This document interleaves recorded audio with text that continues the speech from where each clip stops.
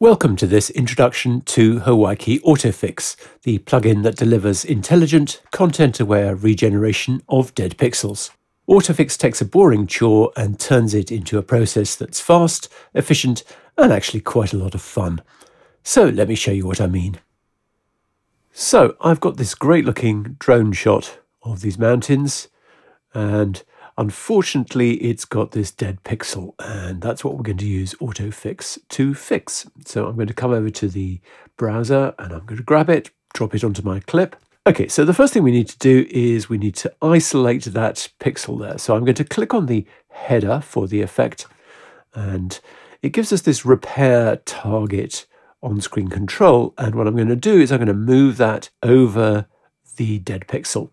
So then what we want to do is we want to come over and hit the zoom key. So we're going to hit that, and that brings up the HUD, which is this on-screen display that allows us to focus in on the area that we're trying to repair. So in this instance, as quite often, I've not managed to hit that dead pixel bang on with my initial pick, and that's why the effect is bypassed by default. You can see the bypass switch is enabled here. And that's because we need to make sure that we've lined it up into the center of this guide here. And we can do that using this fine-tune control here, down at the bottom right. So I can drag that, and if I hold down the command key, I can constrain it even more finely. So now I've got the dead pixel lined up in the center of my guide, and I can come back and I can turn off the bypass switch, and you'll probably guess the dead pixel vanishes. Job done. But I actually want to skip back and talk about another question, and that is the repair mask. Now you see, I've talked about this guide in the center. That is in fact the guide for the mask. So I'm going to turn on bypass again, just while we talk about this. And you can see that the mask is more or less the right size in this instance. It might need to be a little bit larger. But if it does need to be larger, we can either come over and use the mask size slider like that, or if we prefer, we can pick a value from this drop-down menu here. You see 3x3 is too small, 5x5 is just about safe, but 7x7 is probably going to be the better answer there. So make sure you set up your repair mask so it's actually fixing the area that you need to fix. So let's turn bypass back off again, and we've got a nice fix. But that's probably not necessarily going to work for the entirety of the shot. And you'll notice that as I scrub through the timeline, this gizmo down here at the bottom left is giving me a rough indication of which frames I might want to take a second look at. So this, for example. So at this point, we're getting a few too many of the brighter pixels and not enough of the darker pixels. So basically how the plugin works is that it draws in pixels from the surrounding area, the area surrounding the mask, and uses those to replace the dead pixel. So in this case, it's picking up too much from the left-hand side here, this brighter area. So if we come down to the replace section here, you can see we've got two controls, one for brighter pixels and another for darker pixels. And in this instance, I'm just going to dial back the brighter and dial up the darker. And then very, very easily, I've got an instant fix for that little local problem. What I would want to do, though, is to keyframe those adjustments on either side of the problem so that I'm not applying that correction globally. But let me show you a different and even snazzier way of fixing this. So I'm going to reset that replace. And down here, if I scroll down a little bit, you'll see we've got a sampling section. So basically, this is allowing me to adjust the influence of the various different pixels as they contribute to the replace. So in this instance, we really want the pixels from the right-hand side to be the replace pixels rather than any from the left. So an easy way of doing this is to come over to this sample menu here and pick one of the options. So I'm going to select the right-hand pixels. You can see from the icon exactly what we're doing. We're picking those three right-hand pixels. So select that, and instantly that has given me a really nice, perfect fix of that. And obviously these sliders update depending on which sample you've picked, but you can also just use them manually. So you'll notice that that top left is obviously the one causing the most problems, and we don't want to be using those pixels. So again, when you're using this option to fix a local problem like this one, you'll need to keyframe before and after the bit that you're locally fixing. And then once you've completed work on the repair, all you need to do is to turn off the zoom switch and you should be good to go. So let me just come back and discuss a few of the other features. Let's come right up to the top here. You've got controls for the zoom level, so how close we're actually looking at the problem area. This doesn't actually affect anything to do with the actual fix, it's just a view option.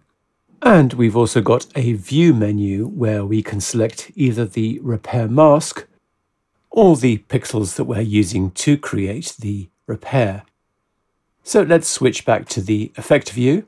So next, let's take a look at the repair mask section.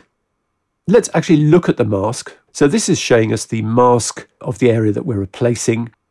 So as you can see, we can adjust the softness. We can adjust the roundness.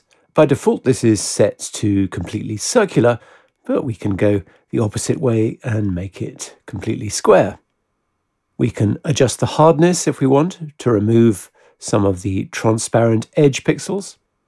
And we can scale the mask independently on X and on Y. And then, of course, we can rotate it. And this is often quite a useful strategy. So now let's move on and take a look at the Replace section.